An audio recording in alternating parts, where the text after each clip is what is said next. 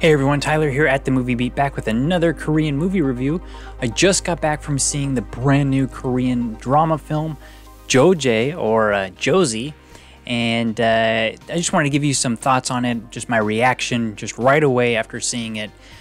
This one was directed by Kim Jong-kwan, who I have not seen his previous films. I did see one of his short films that was in that Persona collection though, and based on that style, I would say that he has really got a knack for melodrama or just drama in general.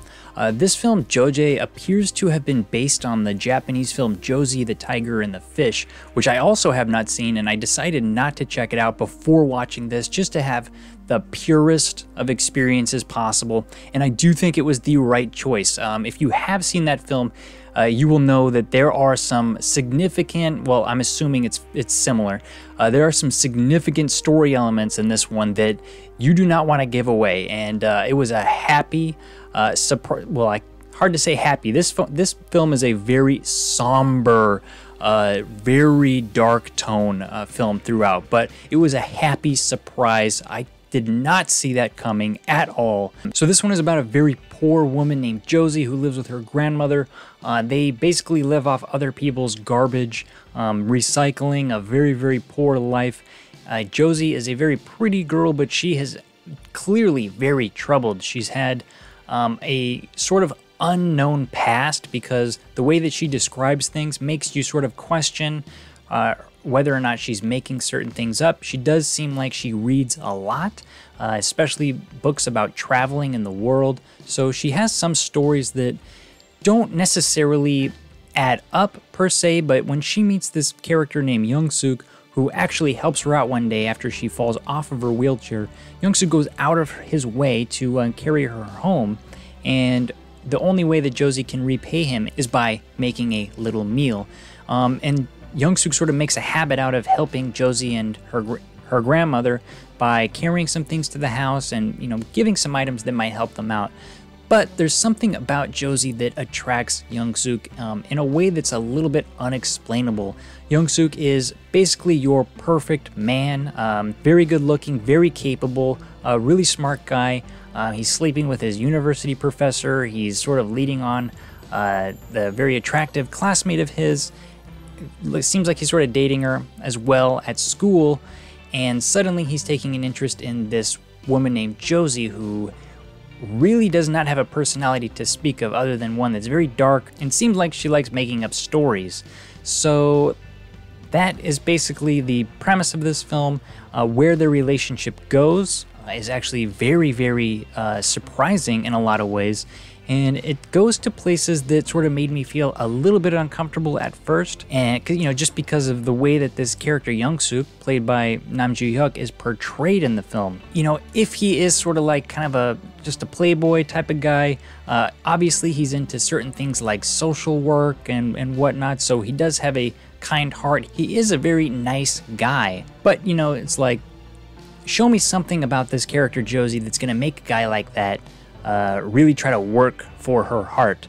That part was a bit of a stretch, but like I said, I have not seen the original, and I'm so glad I did not see the original, because this one goes to a place with its narrative that caught me off guard. It caught me by surprise in actually a really pleasant way, and it made me sort of re-examine my experience with the film once it was over, and it is one of those movies that you would want to revisit at least once because of its narrative. And that's all I want to say about that.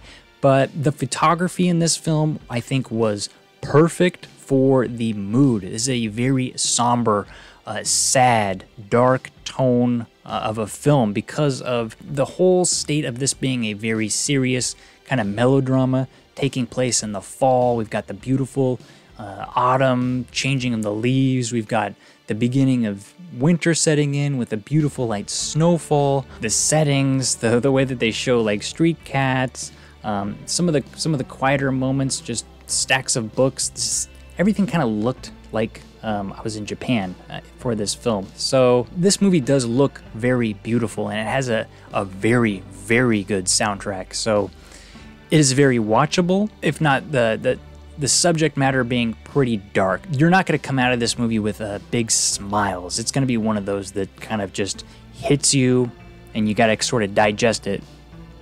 Acting is extremely strong. I definitely want to see more of Nam Joo-hyuk in future films.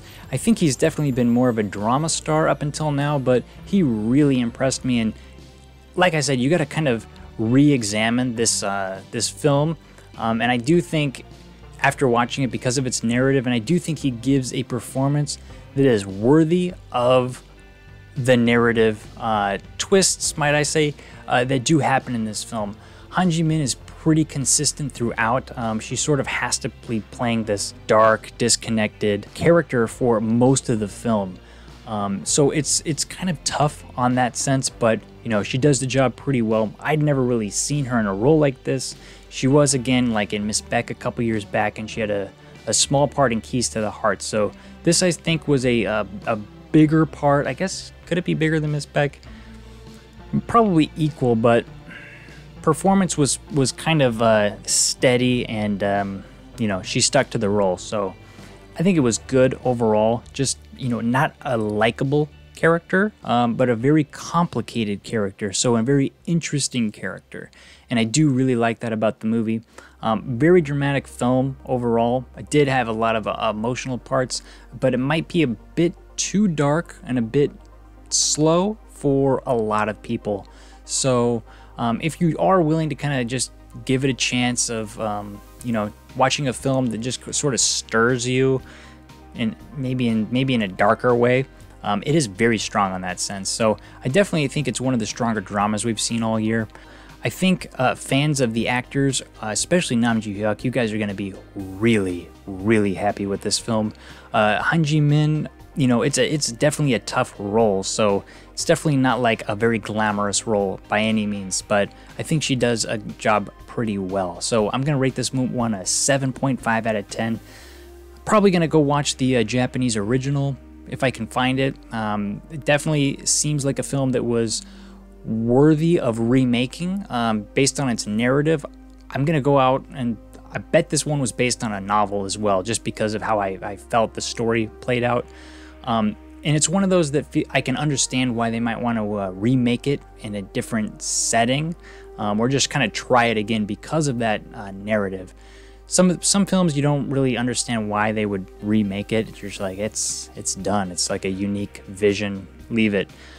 This one I can kind of understand it. So I'm not sure if it's worth watching the original now. I feel like, you know, it's probably going to be pretty similar. I did not know why the original. I remember the original because the name was so unique. Josee, the tiger, the fish. This one is just Josee. And I was always wondering, like, what is the relationship between those three things? And that was a very interesting thing to discover after completing this film and sort of picking up along the way, you know, where some of those things came from and the original title. So let me know again, guys, what you think of this one. I just wanted to give you my initial reaction because I just got back from the theater from seeing it. I also wanted to show you this awesome art card that I got from Lotte Cinema. This is the exclusive art card for Josee number 11.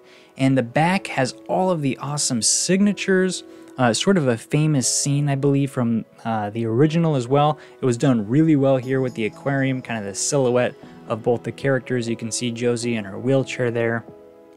And they're helping her out. Let's see, what does this say? Josee mani saranghae juseyo. So this means please love our movie Josee a lot. And this one's signed Nam Joo-hyuk. Can't read that from the director. I can read one. Very good handwriting there. Again, Lotte Cinema. These are awesome little exclusive art cards that you get for visiting the cinemas. So, you know, it's unfortunate that some people might be missing out on these, but again, I just kind of wanted to show it off here, just as kind of a cool feature for fans of this film and those of you who are planning to check it out. So thanks again for watching, everybody. Please like and subscribe if you want to see more like this. It really helps me out knowing what people are enjoying, not enjoying. And until next time, I'll be here at the Movie Beat. Keep watching movies.